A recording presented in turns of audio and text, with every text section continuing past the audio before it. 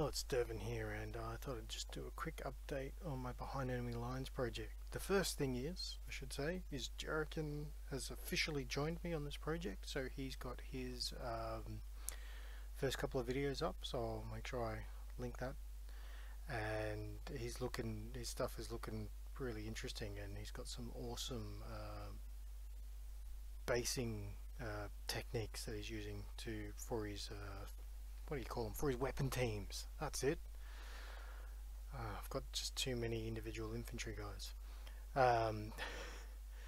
So his stuff's good. If you haven't seen it already, you should go and check it out.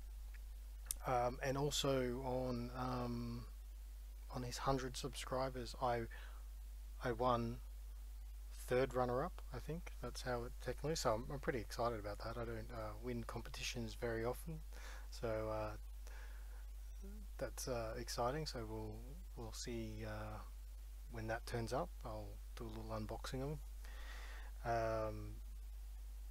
Yes.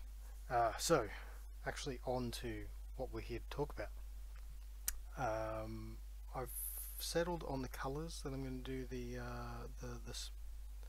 denison smock in. You can see with the guy with the grenade, he's the first guy I did, compared to the medic here, that like the base color of his jacket is much lighter. Now the medic's not finished, so there's some little details on him that needs to be worked on, but you can sort of see basically the smock, the difference in the smock, and I'm much happier with the one on the medic, and I've been able to reproduce that on other guys, and I'm pretty comfortable with that. I've started doing the berets on a few of them, doing them a bit brighter red.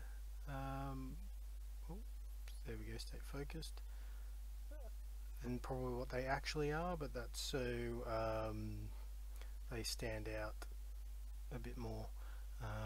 Just put a little aerial on this guy. That's just a bit of fishing line, pretty thick fishing line actually, but it'll do. I might paint that green. So that's where I'm up to. I've done most of these guys. I've got at least the base pattern happening on their jackets. You can see with this guy on the green and brown splotches, I've got to do a wash on those individual bits and then come back and highlight them. But it's pretty good.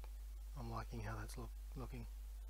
And if you have a quick look over here, these are all the paints I'm using. There's a few of them, so well, for now anyway, I'm happy with the scheme, color scheme that that I've come up with, and I'm happy I can reproduce it. So unless it becomes too difficult, I won't change it, but there's a fair few different paints involved, and a lot of them are blended with the other ones, and it's all about the fun. So have fun in your hobbying, and I'll talk to you next time.